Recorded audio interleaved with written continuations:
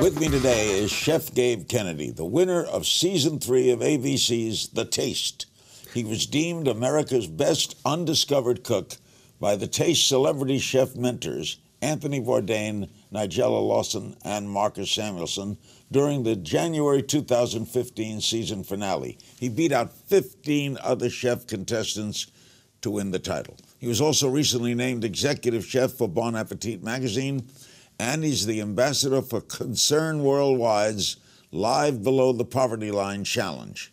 Gabe is also a former intern for Aura TV, and he helped launch Larry King Now during his time with us, which is the favorite time in your life, right? Definitely. Spent here, you dream of it every day. I do. It's my first foray into media. What is Concern Worldwide? Concern is an NGO, really with a mission of eliminating extreme poverty around the world by 2030. So I work with them in a variety of ways. But we'll get into that later. But yeah, I mean, it's a good thing to be a part. How did you get to be on The Taste? It was funny. I was actually getting off of a plane from Romania. Yeah, I know, right? Kind of rediscovering the roots. Okay. Yeah, it was chasing flavor, right? I mean, I love to seek inspiration. Oh, you always wanted to be a chef. Yeah, I mean, food has been a really, really integral part of my life from day one, really. So you were coming back from Romania. Yeah, and I got off the plane, and I had all these phone calls from a casting producer, and she had sort of been referred to me through a friend who runs a restaurant group, and it was just, it came at the perfect moment, and it was like, this is something that I have to do. And I took it really seriously, and... Now, how does that show work for those who haven't seen it? So imagine like The Voice, but for cooking. So, thousands of people apply, you kind of end up getting put onto teams, one with each of the, celebrity chef mentors. I was on Marcus Samuelsson's team, and then there's an individual challenge, a team challenge, and 2 people get eliminated every show, and then, you're left with the winner. And it's called The Taste in that you only taste one individual thing? Yeah, so I mean, the whole idea is you don't need a meal. No, so everything goes on a spoon. Everything's tasted blind. It's not about who you are. Eyes are blindfolded? Not eyes are blindfolded, but they don't know who cooked which spoon. I see. And so it's all about the taste. You're condensing a dish and you're putting it onto a spoon, tasting it blind, and there's some different themes, and it was a really interesting exercise, especially for me, so much about what I love. I love food because it can tell a story. And so it's interesting to remove myself from that and have to just, I'm giving you a spoon. Don't the mentors vote for their own guys? Well, it's blind, so they don't necessarily know. I think over the season, you sort of understand people's styles a little bit more. But, I don't know. There's some strategy. Is a spoon a fair judge of a chef? I think it is. I mean, I think that, you have to be precise, right? It's attention to detail. It's a flake of salt. It's a drop of acid. It's a drop of lime or lemon or vinegar. And when I'm approaching it, I want that bite to be really, really special. So if it's a spoon, it couldn't be a steak, could it? It could be a steak, but it would be a strip of steak. I cooked steak a few times on the show. So you did? Yeah, absolutely. So you have to keep winning, right? You have to keep winning. Yeah, the worst cooks go home. So as long as you're on the bottom, but my goal was I want to win. So I actually won, I hold the record for all time wins out of the 3 seasons. Did any mentor intimidate you? No one really intimidated me. It was an amazing experience. I mean, I had been mentored through those 4 individuals as a kid through the television or through books. And so it was really surreal to stand in front of them and be like, holy shit, I'm here. Where do you do the cooking? It's a studio in LA. And each of you got your own little place and go to work, and yeah, it's like a big stadium. It's a stadium, and then you have your own little station, and it's divided by. You have assistants helping you? No, all comes down to you. Do people recognize you now on the street? Every once in a while. I mean, it depends. There's some foodie. Do you all live together, hang around together? Or we were in a hotel, so it wasn't like reality Big Brother kind of thing. I mean, I stuck to myself. I was very I still have good friends that I speak to from the show, but it was very. In the finale, what did you cook and what did the other contestants cook? Man, I mean, the finale itself was actually 7 different spoons. So it started with 5 people and it broke it down. But my final dishes were it's your perfect meal. So 3 spoons, appetizer, entree, dessert. My appetizer was Kunamoto oyster wrapped with a live sea scallop that I cured between some sheets of kombu, which is Japanese seaweed. And it was on top of a pickled turnip. There was some caviar, some sorrel. All on a spoon. All on a spoon. It was actually really beautiful. And then my entree was a nice glazed piece of duck. I kind of candied the duck, put it over some pumpernickel puree, a nice little mushroom salad. And then for dessert, I did a Thai-style donut with a coconut cloud and some Thai fruit. So, they could dip it in. And it was good. It worked out well. I think that at the end of the day, for me, it's just putting my love into it. I think that's You wrote on your website, food is our most intimate interaction with the environment and with each other. And you say, let your food turn you on. Yeah. You encourage people to break the label. What is that? So I think, food is our most intimate interaction, right? It's something that we touch 3 times a day, if not more. As a chef, I feel this responsibility as the last person to touch these beautiful things the earth gave us and give them to someone, a responsibility in that and to tell the story. And so I think that every ingredient has a story.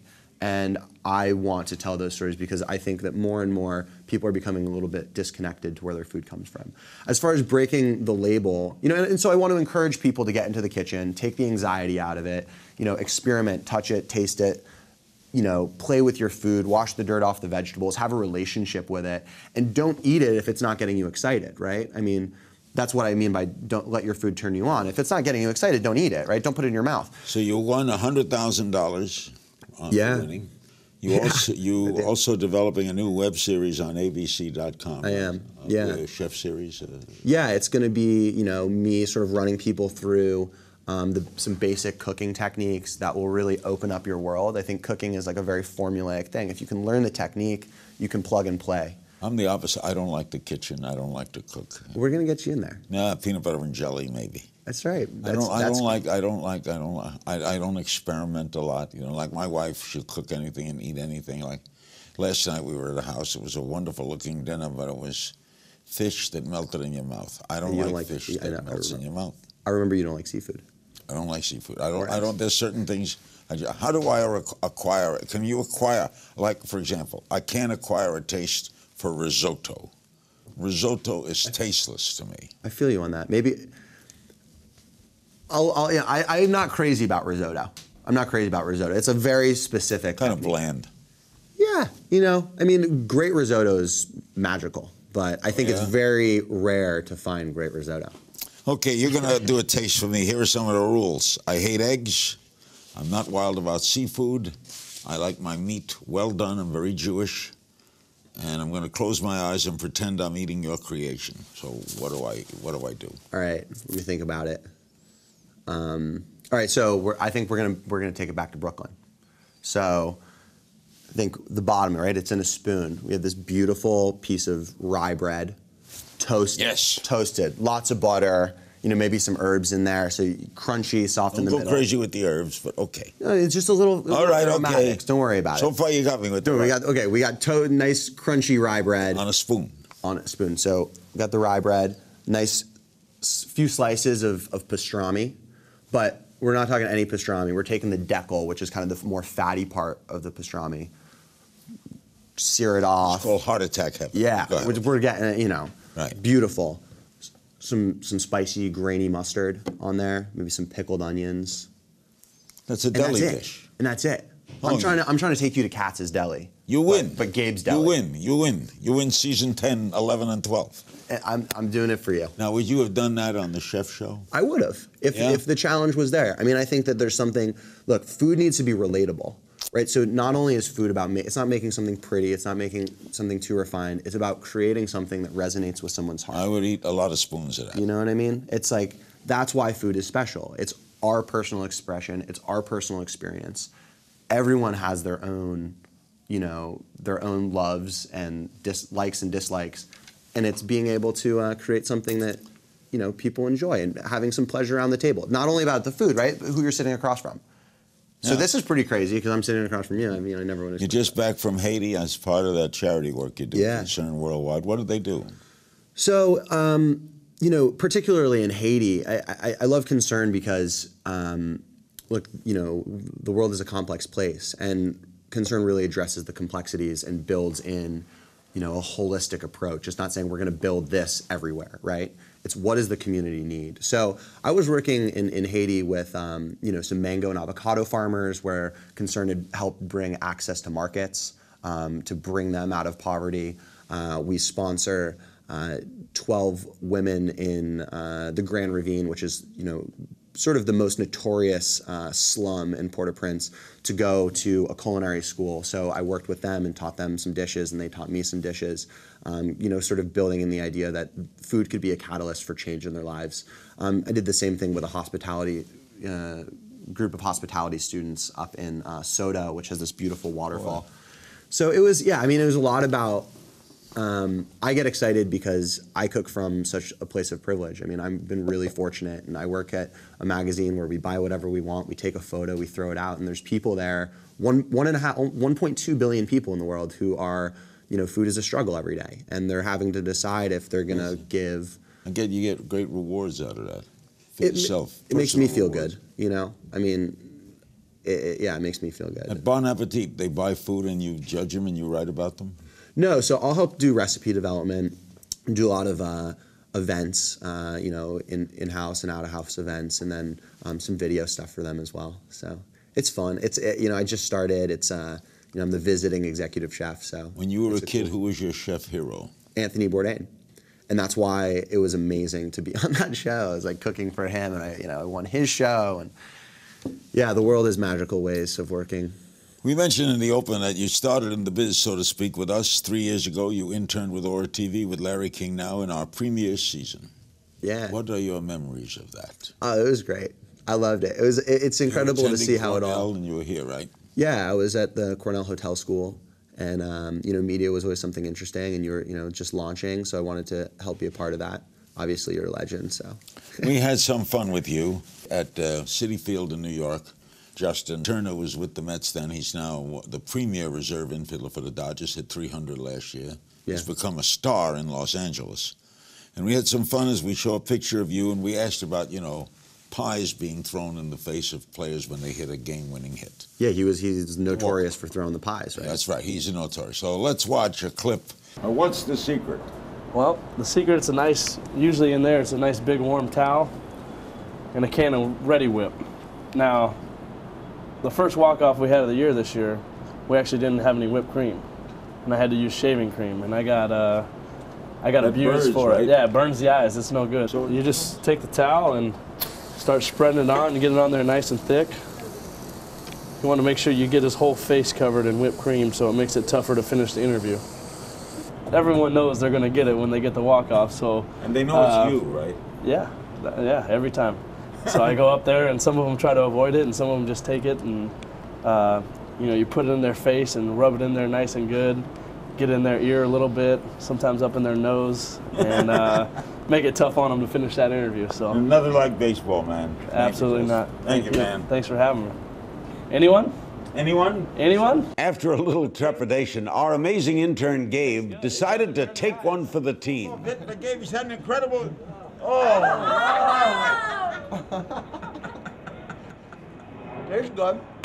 Tastes good. What was that like? It was great, you know. Ready Whip is good. Yeah, it was good. I mean, I like my own whipped cream a little bit more, but you know, to take a pie, I took a pie in the face for you. You know, I mean, what can I say? Yeah, you take one for the team. Take one for the team. So what's next for you? Restaurant, cookbook? What's your goal? Yeah, so you know, I have got a cookbook in the works. Obviously, that's a process. Restaurant. Really excited about this concept. I can't say too much about it, but it is the flavors that I crave every day, and I think you'll probably like it as well. And you know, continuing to do what I love, which is, you know, try to make an impact through food. So I congratulate you, Gabe. Thank you. It's great having you as an intern. No matter where you excel in life, you will always print the name Larry King now on the resume. I'll do that. A big thanks to Chef Gabe Kennedy. I knew him when. And we wish you nothing but success, Gabe. Nothing. I loved you very much. You'll soon be able to watch Chef Gabe on avc.com. For information on that and for more on his other work, including his newest recipes, go to his website, GabeKennedy.com, and check him out on Twitter at Gabe Kennedy. And as always, you can find me on Twitter at King's Things. I love hearing from you. See you next time.